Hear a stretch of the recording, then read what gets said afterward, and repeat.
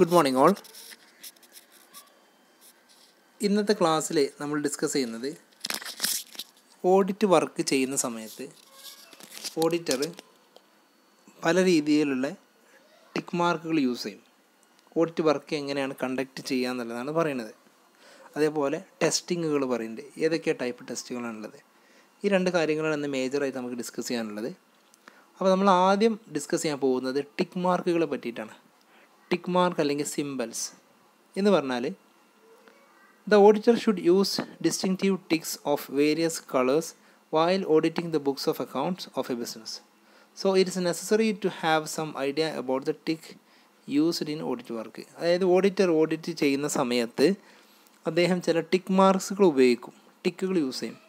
അപ്പോൾ അതെന്തിനാണ് ഉപയോഗിക്കുന്നതെന്നും അതിൻ്റെ ഐഡിയ എന്താണെന്നുള്ളത് നോക്കാം.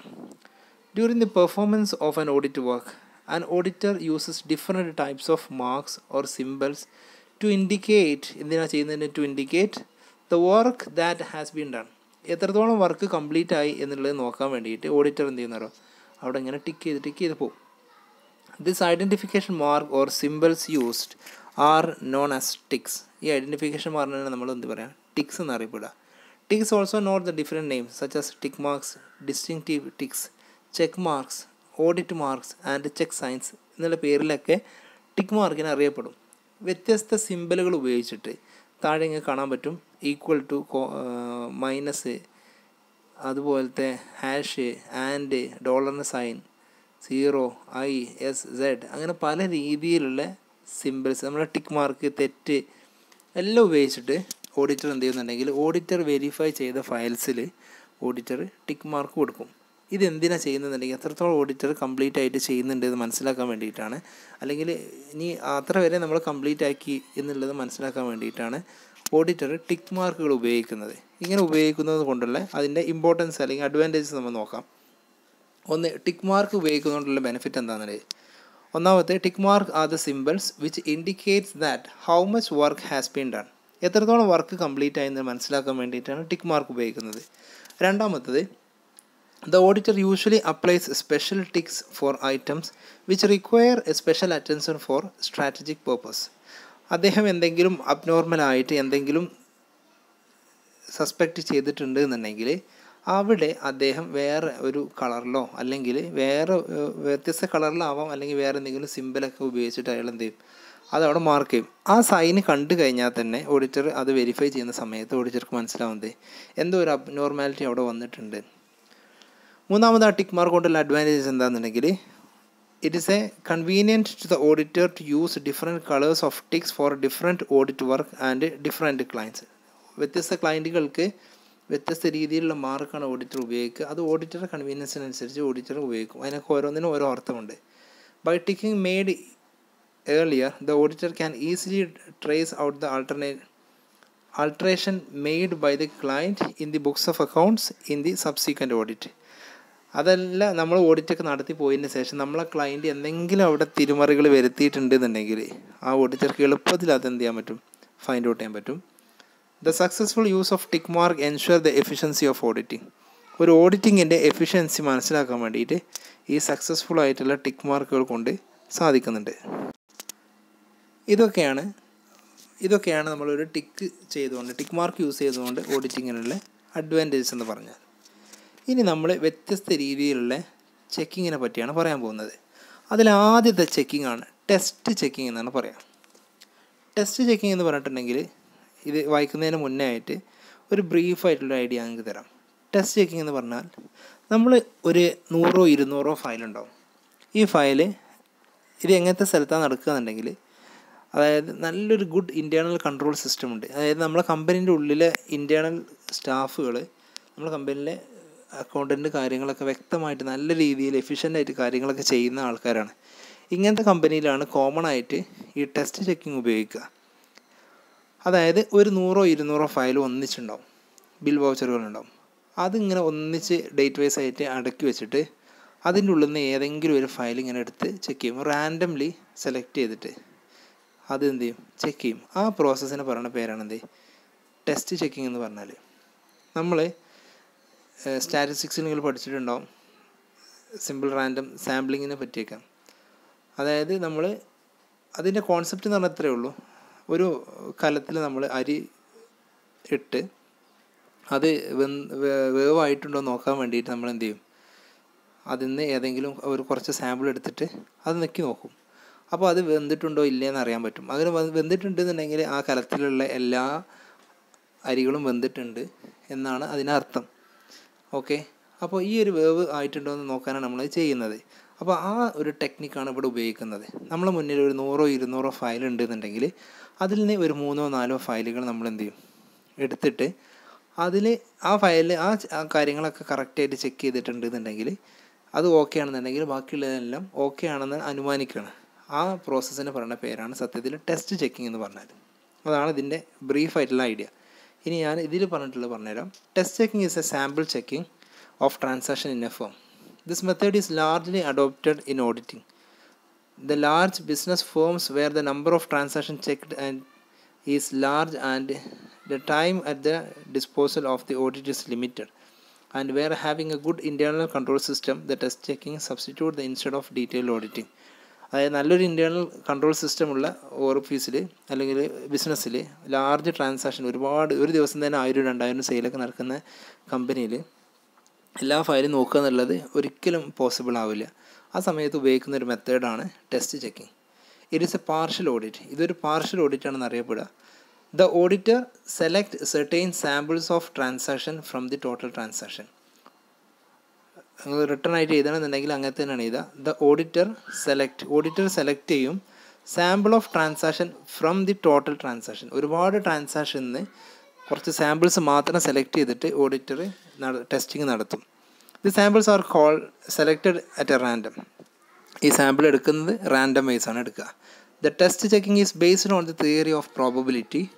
If a representative number of transactions so selected at a random by the auditor, the test checking is found to be correct and the remaining ones should be also correct. നമ്മൾ നേരത്തെ പറഞ്ഞ പോലെ ഒന്ന് എടുത്തു കഴിഞ്ഞ് അതിൻ്റെ സാമ്പിൾ നോക്കിക്കഴിഞ്ഞാൽ നമുക്ക് മനസ്സിലാവും ബാക്കിയുള്ളതൊക്കെ എത്രത്തോളം കറക്റ്റ് ആണെന്നുള്ളത്. All transaction need not be checked. എല്ലാ ട്രാൻസാക്ഷനും ഇതിൽ ചെക്ക് ചെയ്യണ ആവശ്യമില്ല.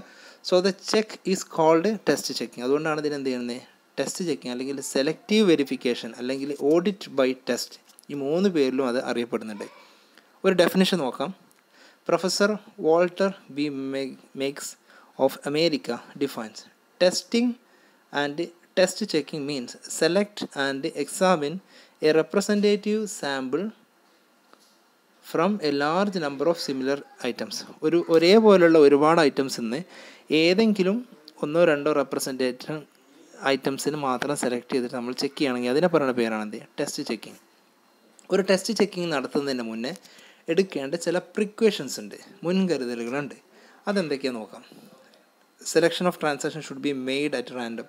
ഈ ടെസ്റ്റ് ചെക്കിങ് എടുക്കുന്ന ഓരോ ഐറ്റംസ് നമ്മൾ സെലക്ട് ചെയ്യുമല്ലോ, വലിക്കുമല്ലോ. ആ വലിക്കുന്നത് റാൻഡംലിയാണ്. നമ്മൾ ഏതെങ്കിലും കറക്റ്റായിട്ട് നോക്കാൻ പാടില്ല. നമുക്ക് ഇഷ്ടപ്പെട്ട അതിൻ്റെ ഏതെങ്കിലും ഇടയിൽ നിന്നാണ് വലിക്കേണ്ടത്. അതേപോലെ അത് ചെയ്യുന്ന സമയത്ത് ഫസ്റ്റും ലാസ്റ്റും ട്രാൻസാക്ഷൻ ഓഡിറ്റ് ഓരോ മന്തിൻ്റെയും എൻഡ് ഡേറ്റ് ഉണ്ടാവും. അത് കറക്റ്റായിട്ട് ചെക്ക് ചെയ്യണം. അതായത് ഒരു മാസത്തെ ലാസ്റ്റ് ക്ലോസിങ് എത്രയാണ്, അതൊക്കെയാണ് മറ്റേ മാസത്തെ ഓപ്പണിങ്, അത് കറക്റ്റായിട്ട് എഴുതിയിട്ടുണ്ടോ നോക്കണം. പിന്നെ വരുന്നത് എല്ലാ വർക്കും ക്ലർക്ക് കറക്റ്റായിട്ട് ചെയ്തിട്ടുണ്ടോ നോക്കണം. പിന്നെ നോക്കൽ the test checking should be so arranged that the work done by all the clerks of the client is checked. ക്ലയൻറ്റിൽ എല്ലാ ഇതും ചെക്ക് ചെയ്തിട്ട് നോക്കണം. നെക്സ്റ്റ് വരുന്നത് sample transaction selected from every ledger should cover the all period under the audit. അങ്ങനെ select ചെയ്യണത് അതായത് ആ audit പീരിയഡിലുള്ള എല്ലാ ഡാറ്റാസും വെച്ചതിന് ശേഷമായിരിക്കണം എന്ത് ചെയ്യേണ്ടത്, ആ ടെസ്റ്റ് ചെക്കിങ് നടത്തേണ്ടത്. Test checking should not be applied. ചില സ്ഥലങ്ങളിൽ ഈ ടെസ്റ്റ് ചെക്കിങ് പറ്റില്ല. അത് ഏതൊക്കെയാണെന്ന് നോക്കുക. ടെസ്റ്റ് ചെക്കിങ് പറ്റാത്ത സ്ഥലങ്ങളുണ്ട്. ഒന്ന് ക്യാഷ് ബുക്ക് വെരിഫൈ ചെയ്യുന്ന സമയത്ത്, അതേപോലെ പാസ്ബുക്ക്. ഈ 2 കാര്യത്തിൽ every transaction should be checked. ഇതിൽ രണ്ടിലും എല്ലാ ട്രാൻസാക്ഷൻസും ക്യാഷ് ബുക്കിലും പാസ്ബുക്കിലും ഉള്ള ഈച്ച് ആൻഡ് എവറി ട്രാൻസാക്ഷൻസ് നമ്മൾ എന്ത് ചെയ്യണം, വെരിഫൈ ചെയ്യണം. പക്ഷേ ബാക്കിയുള്ള സ്ഥലങ്ങളിൽ മാത്രമാണ് ടെസ്റ്റ് ചെക്കിങ് പറ്റുക. ഈ ഒരു പ്രോസസ്സിൽ ടെസ്റ്റ് ചെക്കിങ് പറ്റില്ല. അടുത്തൊരു ടെസ്റ്റാണ് റുട്ടീൻ ചെക്ക്. റുട്ടീൻ ചെക്ക് എന്ന് പറഞ്ഞിട്ടുണ്ടെങ്കിൽ ടെസ്റ്റ് ചെക്ക് എന്ന് പറഞ്ഞാൽ നമ്മൾ എന്താ പറഞ്ഞത്, ഒരു റാൻഡംലി സെലക്ട് ചെയ്തിട്ട് 1-2 സെലക്ട് ചെയ്തിട്ട് നമ്മൾ ടെസ്റ്റ് ചെയ്യാണ്. എന്നാൽ റുട്ടീൻ ചെക്ക് അങ്ങനെയല്ല. റുട്ടീൻ ചെക്ക് അതിൻ്റെ നേരെ വിപരീതമാണ്. ഒരു എമൗണ്ട് കണ്ടാൽ അത് എവിടെ നിന്നാണോ വന്നത്, ഫസ്റ്റ് സെയിൽ എവിടെ നടന്നത്, ഫസ്റ്റ് എൻട്രി ചെയ്ത ബുക്ക്, അത് കഴിഞ്ഞിട്ട് അത് അവിടുന്ന് ക്യാരി ഫോർവേഡ് ചെയ്തിട്ട് വേറെ ഏതെങ്കിലും ലെഡ്ജറോ അവിടെ എഴുതിയിട്ടുണ്ടാവും, വേറെ ഏതെങ്കിലും പുസ്തകത്തിൽ എഴുതിയിട്ടുണ്ടാവും.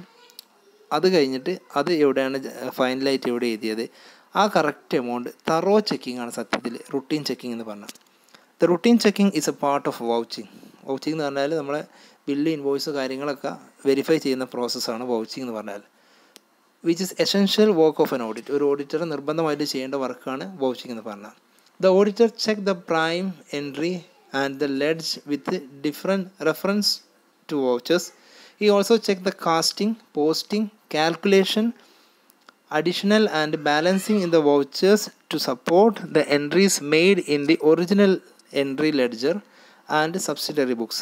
അദ്ദേഹം അതിൻ്റെ കാസ്റ്റിങ്ങും പോസ്റ്റിങ്ങും അതിൻ്റെ കാൽക്കുലേഷൻസും എല്ലാ വിവരങ്ങളും വ്യക്തമായിട്ട് നോക്കിയിട്ട് അതിൻ്റെ ബേസിലാണ് അയാൾ ആ ബുക്ക് നോക്കൽ. ഈ പ്രോസസ്സിൽ, ഈ കാസ്റ്റിങ്ങിൻ്റെ process, the process of checking such A posting, casting, balancing the ledger and subsidiary books, ഇതെല്ലാം റുട്ടീൻ മാനറിൽ കറക്റ്റായിട്ട് ചെക്ക് ചെയ്യും. അങ്ങനെയുള്ള ആ ചെക്കിങ്ങിനെ പറയുന്ന പേരാണെന്ത്? റുട്ടീൻ ചെക്കിംഗ് എന്നാണ് പറയുക. ഈ റുട്ടീൻ ചെക്ക് യൂഷ്വലി ചെയ്യൽ ജൂനിയർ ക്ലർക്കുകളാണ്. കാരണം അവർക്കായിരിക്കും വർക്ക് ഏറ്റവും കുറവുണ്ടാവുക. അപ്പോൾ അവരാണ് എന്ത് ചെയ്യുക, ഈ തറോ ചെക്കിങ്ങിനൊക്കെ ഓഡിറ്റർ അപ്പോയിൻ്റ് ചെയ്യൽ. അവർ മെയിനായിട്ട് ചെയ്യൽ എന്താണെന്നുണ്ടെങ്കിൽ, routine cheque is not necessary to large business ഫേമിനൊന്നും, വലിയ വലിയ ബിസിനസ് ഫേമിനൊന്നും ആവശ്യമില്ല. ഇത് ചെറിയ ഓർഗനൈസേഷന് മാത്രം പോസിബിൾ ആവുന്നതാണെന്ത് ഈ റുട്ടീൻ ചെക്ക്. വലിയ ഓർഗനൈസേഷനിൽ മിക്കവാറും കമ്പ്യൂട്ടറൈസ്ഡ് ആയിരിക്കും. അപ്പോൾ അതിൽ നമ്മൾ ഓരോ എൻട്രി ഇങ്ങനെ പോയി തപ്പി എവിടെയൊക്കെ പോസ്റ്റ് ചെയ്തു എന്നുള്ള മനസ്സിലാക്കാൻ പറ്റില്ല. മാനുവലായിട്ട് എഴുതുന്നതിൽ എവിടുന്ന സ്ഥലങ്ങളിലാണ് മെയിനായിട്ട് ഇത് മനസ്സിലാക്കാൻ പറ്റുക. ഇനി ഈ റുട്ടീൻ ചെക്കിൻ്റെ ഒബ്ജക്റ്റീവ്സ് നോക്കാം. The test and arithmetic accuracy, to test the arithmetic accuracy of the posting. നമ്മൾ എഴുതിയിട്ടുള്ള പോസ്റ്റിങ്ങിലുള്ള അരിത്തമെറ്റിക് അക്യുറസി, മാത്തമാറ്റിക്കൽ വാല്യൂസും കാര്യങ്ങളും നമ്പറും കാര്യങ്ങളൊക്കെ കറക്റ്റാണോ നോക്കാൻ വേണ്ടിയിട്ടാണ് ഈ റുട്ടീൻ ചെക്ക് ചെയ്യുന്നത്. അതേപോലെ ക്ലറിക്കൽ എററുകൾ എന്തെങ്കിലും ഉണ്ടോ എന്നുള്ളത് മനസ്സിലാക്കാൻ വേണ്ടിയിട്ടാണ് ഈ റുട്ടീൻ ചെക്ക് ചെയ്യുന്നത്. ഇനി ഇതിൻ്റെ അഡ്വാൻറ്റേജസ് നമ്മൾ നോക്കാൻ പോവാണ്. അഡ്വാൻറ്റേജസ് എന്ന് പറഞ്ഞാൽ,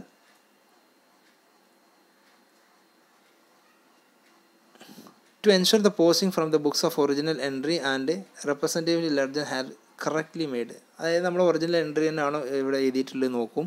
അതേപോലെ ലെഡ്ജറിലുള്ള കറക്റ്റ് എമൗണ്ട് ബാലൻസ് ചെയ്തിട്ടുണ്ടോ നോക്കും. എന്തെങ്കിലും രീതിയിലുള്ള എററോ ഫ്രോഡോ അങ്ങനെ എന്തെങ്കിലും മിസ്റ്റേക്ക് വന്നിട്ടുണ്ടോ എന്നത് വെരിഫൈ ചെയ്യാൻ പറ്റും. അതുപോലെ എന്തെങ്കിലും രീതിയിലുള്ള ഫിഗറുകൾ തമ്മിൽ എന്തെങ്കിലും ആൾട്ടറേഷൻ സംഭവിച്ചു, അല്ലെങ്കിൽ ഫിഗറുകൾ ഏതെങ്കിലും മിസ്സായിട്ടുണ്ട്, അങ്ങനത്തെ കാര്യങ്ങളൊക്കെ മനസ്സിലാക്കാൻ പറ്റും. പിന്നെ അരിത്തമെറ്റിക് അക്യുറസി മനസ്സിലാക്കും. അതേമാതിരി പോസ്റ്റ് ചെയ്യുന്നത് കറക്റ്റായിട്ട് പോസ്റ്റ് ചെയ്തിട്ടുണ്ടോ എന്നുള്ളത് വെരിഫൈ ചെയ്യാൻ പറ്റും. അതുപോലെ വെരി സിമ്പിൾ ടെക്നിക്സാണ്. പിന്നെ ഓഡിറ്റ് ക്ലർക്ക്, ഏതൊരു ഓഡിറ്റ് ക്ലർക്കിനും ഈസി ആയിട്ട് ചെയ്യാൻ പറ്റിയൊരു ടെസ്റ്റാണെന്ത് ഈ റുട്ടീൻ ചെക്ക് എന്ന് പറഞ്ഞാൽ. ഇതിന് കുറച്ച് ഡിസഡ്വാൻറ്റേജസ് ഉണ്ട്. അതായത് എഫിഷ്യൻ്റായിട്ട് നിൽക്കാൻ പഠിച്ച കള്ളനാണ് കട്ടിട്ടുണ്ട് എന്നുണ്ടെങ്കിൽ പിടിക്കാൻ കുറച്ച് ബുദ്ധിമുട്ടാണ്. അതായത് അവർ എററും ഫ്രോഡും നടത്തിയത് പർപ്പസ്ഫുള്ളി ആണ്, ഒരിക്കലും കണ്ടുപിടിക്കാൻ പറ്റാത്ത രീതിയിലാണെന്നുണ്ടെങ്കിൽ സാധാരണ രീതിയിലുള്ള റുട്ടീൻ ചെക്ക് കൊണ്ട് കാര്യമില്ല.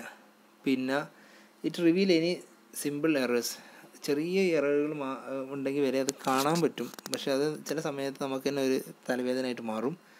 അതേപോലെ ഒരു മെക്കാനിക്കൽ വർക്കാണ്. ഇതിൽ വലിയ ക്രിയേറ്റിവിറ്റിൻ്റെ ഒന്നും ആവശ്യമില്ല. കറക്റ്റായിട്ട് പോസ്റ്റ് ചെയ്തിട്ടുണ്ടോ എന്ന് നോക്കുക, അത്രേ ഉള്ളൂ. പിന്നെ അതേപോലെ ഇതിന് ബാക്കിലുള്ള ട്രാൻസാക്ഷൻസ് ഒന്നും ഇവർ നോക്കില്ല. അതുകൊണ്ട് ഇതൊരു പക്ക പ്രൂഫായിട്ടൊന്നും വെരിഫൈ ചെയ്യാൻ പറ്റില്ല. അതേപോലെ ഈ റുട്ടീൻ ചെക്ക് ഏറ്റവും കൂടുതൽ പോസിബിൾ ആവുക സ്മോൾ ബിസിനസ് ഫേംസിനാണ്. ഒരിക്കലും ലാർജ് ബിസിനസ് ഫേംസിന് ഇത് ഒരിക്കലും പോസിബിൾ അല്ല. പക്ഷേ ഓഡിറ്റർക്ക് വളരെയധികം ഹെൽപ്ഫുള്ളാണ്. അത് ഇൻ്റലിജൻ്റായിട്ട് കാര്യങ്ങളൊക്കെ മനസ്സിലാക്കാൻ പറ്റും. ഇനി വേറൊരു ടൈപ്പ് ചെക്കിംഗ് ആണ് സർപ്രൈസ് ചെക്ക്. ആ പേരും തന്നെ ഉണ്ട്, സർപ്രൈസ് ചെക്ക്. അതായത് സിമ്പിളാണ്, കാര്യത്തിലേ ഉള്ളൂ. ഒരു ഓഡിറ്റർ, അയാളെ ക്ലയൻ്റ് ഉണ്ടാവും, സ്ഥിരമായിട്ട് ഇയാളാണ് ഓഡിറ്റ് ചെയ്യാറ്. അപ്പോൾ ആ സമയത്ത് ഇയാൾ എന്ത് ചെയ്യും, ഓഡിറ്റർ ക്ലയൻറ്റിനെ മുൻകൂട്ടി അറിയിക്കാതെ ഒരു സർപ്രൈസായിട്ട് അയാളെ ഓഫീസിൽ പോകും. എന്നിട്ട് അവിടെ പോയിട്ട് അവിടുത്തെ ട്രാൻസാക്ഷൻ കാര്യങ്ങളൊക്കെ വെരിഫൈ ചെയ്യും. ഒരു സുപ്രഭാതത്തിൽ ഓഡിറ്ററിന് കയറി വന്നിട്ട് ചെക്ക് ചെയ്യുന്ന സമയത്ത് ഇവർ ഫൈനൽ അക്കൗണ്ടോ കാര്യങ്ങളോ ഒന്നും പ്രിപ്പയർ ചെയ്തിട്ടുണ്ടാവില്ല. പക്ഷേ ഡേ ടു ഡേ ട്രാൻസാക്ഷൻ കാര്യങ്ങളൊക്കെ കറക്റ്റായിട്ട് നടക്കുന്നുണ്ടോ എന്നുള്ളത് മനസ്സിലാക്കാൻ ഈ ഒരു സർപ്രൈസ് ചെക്ക് കൊണ്ട് സാധിക്കുന്നതാണ്. Surprise cheque is A technique used by an auditor. He pays surprise visit to his client office and make a surprise checking on certain important items. The Council of Chartered Accountants of India had recommended the system of surprise check for increasing the efficiency of audit. ഓഡിറ്റിങ്ങിൻ്റെ efficiency വർദ്ധിപ്പിക്കാൻ വേണ്ടിയിട്ട് chartered accountant of India ഇതിനെ promote ചെയ്തിട്ടുണ്ട്. The system surprise check has been gain the momentum in India ഓഡിറ്റിക് scenario since 1975. 1975 ശേഷമാണ് surprise check ഇന്ത്യയിൽ വളരെ common ആയിട്ട് വന്നിട്ടുള്ളത്. ഇതിൻ്റെ മെയിനായിട്ടുള്ള മീനിങ് എന്താ ഉദ്ദേശിക്കുന്നതെന്നുണ്ടെങ്കിൽ, surprise check system, the auditor frequently visits the client office without notice or make a surprise check on some of the important items. അതായത് cash book, cash balance, പിന്നെ അതേപോലെ ഒറിജിനൽ ബുക്കിൽ എൻട്രി തന്നെയാണോ സ്റ്റാറ്റ്യൂട്ടറി രജിസ്റ്ററിൽ എഴുതുന്നത്, അതേമാതിരി നമ്മൾ ഈ ചെറിയ പെറ്റി ക്യാഷ് ബുക്കിലെ കാര്യങ്ങളൊക്കെ അങ്ങോട്ട് ഫോർവേഡ് ചെയ്യുന്നുണ്ടോ, വേജ് ഷീറ്റ്, പേറോൾ ഷീറ്റ്, പിന്നെ അതേപോലെ സ്റ്റോക്കുകൾ കറക്റ്റ് ഉണ്ടോ എന്നുള്ളതും, അങ്ങനെ അതൊക്കെയാണ് തിരിമറികൾ ഏറ്റവും കൂടുതൽ സംഭവിക്കുക, ഫ്രോഡുകൾ സംഭവിക്കുക. അപ്പോൾ ഇതൊക്കെ കറക്റ്റായിട്ട് ചെയ്യുന്നുണ്ടോ നോക്കാൻ വേണ്ടിയിട്ടാണ് സത്യത്തിൽ ഒരു സർപ്രൈസ് ചെക്ക് എന്നുള്ള ഒരു കോൺസെപ്റ്റ് വന്നിട്ടുള്ളത്. ഇനി ഇതിൻ്റെ അഡ്വാൻറ്റേജ് നോക്കാം. Surprise check makes the client staff alert, cautious and punctual. Surprise check നടത്തുന്ന അയാൾ എപ്പോൾ വേണമെങ്കിലും കയറി വരാമെന്നുള്ള ഒരു പ്രതീക്ഷ ഉള്ളതുകൊണ്ട് ക്ലയൻറ്റിൻ്റെ സ്റ്റാഫുകൾ കറക്റ്റ് എപ്പോഴും ഒരു വിജിലൻ്റ് ആയിരിക്കും. അവരെ എപ്പോഴും കോൺഷ്യസ് ആയിരിക്കും, പങ്ക്ച്വലായിട്ട് കാര്യങ്ങളൊക്കെ ചെയ്യും, കറക്റ്റായിട്ട് ചെയ്യും. അതേപോലെ it act as A moral check on the client staff. Client staff എത്രത്തോളം സത്യസന്ധമായിട്ടാണ് കാര്യങ്ങൾ ചെയ്യുന്നത് എന്നുള്ളത് മനസ്സിലാക്കാൻ ഈ ഒരു ഓഡിറ്റ് ചെക്ക് കൊണ്ട്, സർപ്രൈസ് ചെക്ക് കൊണ്ട് സാധിക്കും.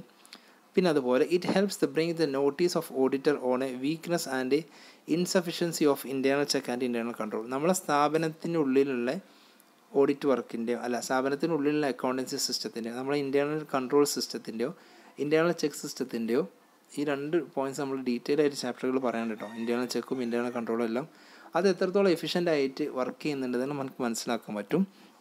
അതേപോലെ സ്വാഭാവികമായിട്ടും ക്വാളിറ്റി ഓഫ് ഓഡിറ്റിങ്ങും ഇമ്പ്രൂവ് ആവും. അതായത് അഡ്ജസ്റ്റ്മെൻ്റ് ഒന്നും വരുത്താൻ ഇവർക്ക് സമയം കിട്ടില്ല, എന്തെങ്കിലും തിരിമറികൾ ചെയ്തിട്ടുണ്ടെന്നുണ്ടെങ്കിൽ. അപ്പോൾ അതിന് മുന്നേ പോയിട്ട് സർപ്രൈസ് ആയിട്ട് ഓഡിറ്റർ വിസിറ്റ് ചെയ്തിട്ട് ഓഡിറ്റർ അത് ഫൈൻഡ് ഔട്ട് ചെയ്യാൻ വേണ്ടി പോവാണ്. അപ്പോൾ ഇത് chartered accountant of India promote ചെയ്തിട്ടുണ്ട്. അതുപോലെ ക്ലയൻറ്റിനും അവർക്കും ഒരു വിശ്വാസ്യത ഉണ്ടാവും. ഇത്രയാണ് ഇന്ന് നമ്മൾ ഡിസ്കസ് ചെയ്തത്. Thank you very much.